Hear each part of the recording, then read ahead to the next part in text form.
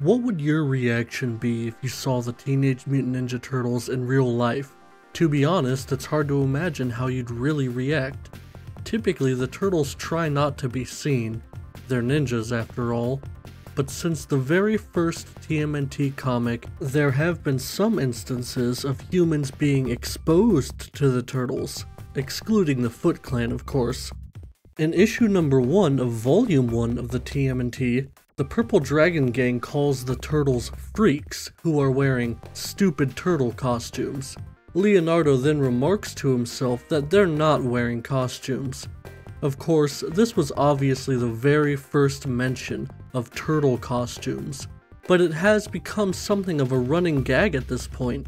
In issue number 12, a paramilitary group called CRAP also mistook the turtles as people in turtle costumes. There are also countless examples of the same situation in the various TV adaptations of TMNT. For example, this encounter in episode 24 of the 2003 series. Whoa! Wrong time of the year for Halloween, freak! 2. Okay, boys, time to peel this guy out of his monster suit! But let's be honest, you can get away with quite a lot in comics and cartoons, but pulling something like this off can be very tricky in a live-action adaptation, such as the 1990 movie. The TMNT universe is interesting in that it's similar to the real world. Most humans will go about their day without encountering ninjas, or Utroms, or Triceratons. But because the TMNT universe is meant to be similar to the real world, and it's not just a fantasy world on another planet or something, then you need to maintain as much realism as possible without breaking the audience's suspension of disbelief. If humans don't act and react like humans, and it's a movie where they are supposed to, then the audience will recognize that and become disengaged with the movie. For example, if someone goes to a horror movie about werewolves, the audience is willing to suspend their disbelief about werewolves for the sake of enjoying the movie, because obviously they don't think werewolves are actually real. But if the human characters in the movie are not afraid or are generally unfazed by the werewolves, then the audience's suspension of disbelief will break. And for what it's worth, I think the 1990 TMNT movie did a good job of this. When the human characters met the turtles for the first time, there was a nice balance of comedy with reactions that seem actually appropriate for each character. Take, for instance, the iconic first meeting between Casey Jones and Raphael. Casey addresses the turtle in the room by describing Raph as a bald punker with green makeup. Hey, what are you, some sort of punker? Huh? God, I hate punkers. Especially bald ones with green makeup. Wear masks over ugly faces. Ooh. It's just a great line that fits Casey's character so well, and I've got to give the writers props for including this and choosing not to just ignore the issue altogether. The movie also had a great scene when April first saw the turtles up close.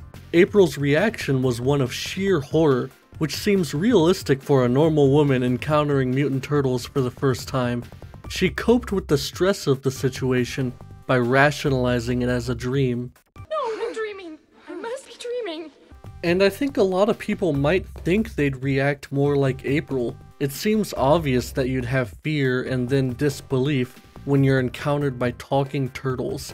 But if everyone reacted that way in the comics and cartoons, then that would obviously be boring. Instead of fighting the purple dragons, there would be no fight because they'd be running away scared for their lives. But that begs the question, how would people really react in the real world? It's hard to say for sure, but we do have an idea of how the human mind works. Kinda. According to Swiss psychologist Jean Piaget, knowledge is categorized into groups called schemas that are constantly adapting. For example, a young child might first develop a schema for a dog. He knows that a dog is small, has hair, 4 legs, and a tail. But when the little boy encounters a cat for the first time, he might initially call it a dog. His parents explain that it's actually a cat, so he adjusts his schemas appropriately and new information is learned. However, there is one problem. That's how processing new information works for children, but schemas can become increasingly rigid and difficult to modify as people grow older.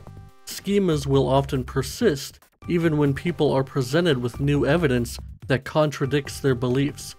So how does this fit into the Ninja Turtles? Well, when an adult sees a Ninja Turtle for the first time, their mind will likely default to their pre-existing schemas. In other words, they'll see a human-sized, bipedal creature that walks and talks like a human, and they will immediately process what they are seeing as someone in a Halloween costume, or something like that. Considering this information, it's actually pretty likely that someone would initially assume the Ninja Turtles are people in costumes.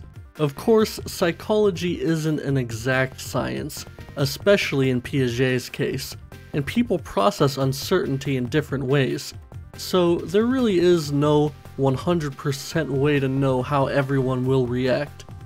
Anyway, what do you guys think? What would your reaction be to the Turtles? As always, let me know down in the comments down below, and don't forget to subscribe.